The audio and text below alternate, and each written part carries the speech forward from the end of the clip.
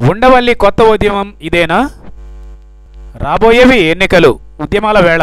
మాజీ పార్లమెంటు సభ్యుడు ఉండవల్లి అరుణ్ కుమార్ కొత్త తరహా ఉద్యమానికి సంఘ సంస్కరణల నిలయమైన గోదావరి తీరం నుంచి సదాశయంతో శ్రీకారం చుట్టారు. అన్ని పార్టీలు రేపటి ఎన్నికల్లో మళ్లీ ప్రజలను ఓటుకు 2000 రూపాయలు తక్కువ కాకుండా నోటు కొట్టి గెలవాలని చూస్తున్నారు. నేను ప్రజలను కోరేది ఒకటే, పేదలు డబ్బులకు ఆశపడితే పడవచ్చు, మధ్యతరగతి వారు దీని నుంచి బయటపడలేకపోవచ్చు.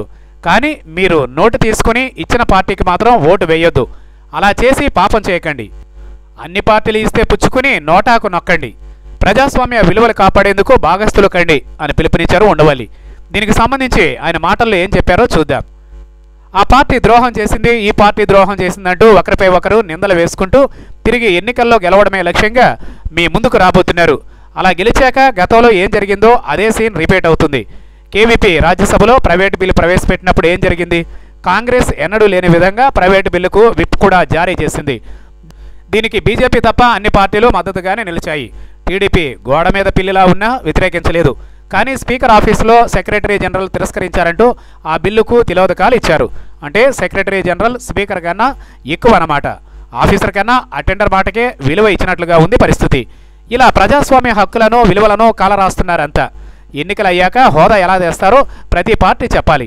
టీడీపీ, వైసీపీలు కేంద్రంలో ప్రధాన స్థాయిలో ఉండేవారు కాదు. ఎలా తెస్తారు? రేపటి ఎన్నికల్లో యూపీఏ రావచ్చు, లేదా ఎన్డీఏ రావచ్చు. రాహుల్ హోదా కోసం సంతకం చేస్తా అని ఇప్పుడు చెప్పొచ్చు. కాంగ్రెస్, బీజేపీ నేరుగా తలపడే సీట్లు 154 మాత్రమే. అధికారంలోకి రావాలంటే మెజారిటీ 273 సీట్లు కావాలి.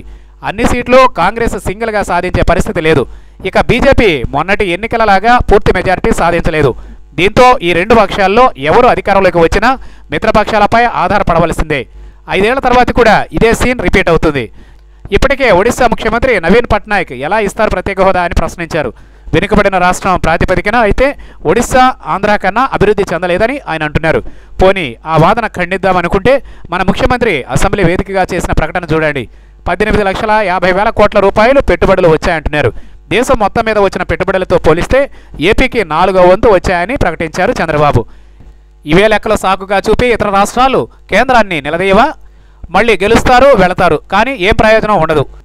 చంద్రబాబు వైఫల్యానికి ప్రతిపక్షం కారణమనడం ఏంటో ఎక్కడన్నా విన్నామా? ప్రభుత్వ వైఫల్యాలకు ప్రతిపక్షం బాధ్యత వహించాలా? విడ్డూరం కాదు అని అన్నారు ఉండవల్లి. ఇప్పుడు జరుగుతున్న వ్యవహారం ప్రజాస్వామ్య వ్యవస్థకు తూట్లు పొడిచేలా నడుస్తోంది. మనది ఫెడరల్ వ్యవస్థ అని చెప్పడం తప్ప యూనియన్ వ్యవస్థలో ఉన్నాం. రాష్ట్రాల మొత్తం బలం కేంద్రం చేతిలోనే ఉంటుంది. ఏ రాష్ట్రాన్ని విడగొట్టాలనుకున్నా విడగొట్టవచ్చు, కలపొచ్చు, అనుకుంటే కలిపేయవచ్చు. అంతా వారి ఇష్టం. ప్రభుత్వంలో ఉండి మీరు ఉద్యమాలు చేయడం కాదు, రాష్ట్ర ప్రయోజనాలకు అవసరమైన స్ట్రాటజీ సిద్ధం చేయండి. ఏపీలో నాకు తెలిసి బీజేపీ, కాంగ్రెస్లు ఒక్క ఎంపీ సీటు గెలిచే పరిస్థితిలో ఇప్పటికైతే లేవు. మీకు ఓటేస్తే ఎలా హోదా తెస్తారో ప్రజలకు చెప్పండి. రాష్ట్రంలో అధికార పక్షం ఓటుకు 2000 రూపాయలకు కొనేందుకు సిద్ధమని ప్రచారం జరుగుతోంది. ప్రతిపక్షం కూడా 2000 ఇచ్చేవారు ఎవరున్నారా అని సీట్లు ఇచ్చేందుకు వెళుతుంది. ఈ రాష్ట్రం బాగుపడాలంటే ఒకటే మార్గం, డబ్బు ఇచ్చి ఓట్లు కొనే పార్టీలను మూకుమ్మడిగా ఓడించండి. పేదవారిని కంట్రోల్ చేసే పరిస్థితి లేదు. అందువల్ల తీసుకుంటే తీసుకోండి, కానీ ఆ పార్టీలను ఓడించండి అని ఉండవల్లి పిలుపునిచ్చారు. రాష్ట్ర ప్రభుత్వం చెబుతున్న లెక్కల ప్రకారమే తీసుకుంటే మనపై 5 ఏళ్లలో బడ్జెట్ రూపంలో వెచ్చించే డబ్బుతో మీ విలువ లెక్కగడితే ఇలా ఉంది. ఓటుకు 2000 రూపాయలకు అమ్ముకుంటే ఏడాదికి 1,90,000 కోట్ల రూపాయల బడ్జెట్ను 5 ఏళ్లకు గణిస్తే 9,50,000 కోట్ల రూపాయలు. రాష్ట్ర ఓటర్లు 3 కోట్ల మందిని లెక్కిస్తే తలసరి ప్రతి ఒక్కరూ ₹1.09 ఓటును అమ్ముకుని అధికార పార్టీ తప్పులు భరించేందుకు సిద్ధపడిపోతున్నారు. ప్రతిరోజు ఒక్కో ఓటరుపై 523 రూపాయలు ప్రభుత్వం చేసే ఖర్చును రూపాయికి అమ్మేసుకుంటారా? ముష్టివాడి సైతం రూపాయి వేస్తే తిరస్కరిస్తున్నాడు.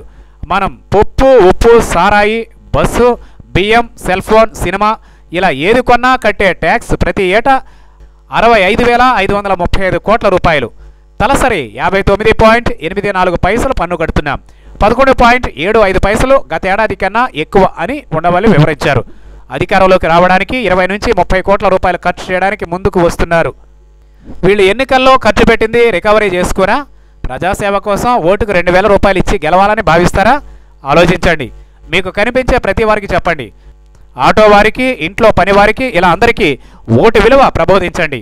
డబ్బు తీసుకుని ఇచ్చిన వారికి మాత్రం ఓటేయొద్దని చెప్పండి అని ఉండవల్లి వినూత్న తరహా ఉద్యమానికి శ్రీకారం చుట్టారు.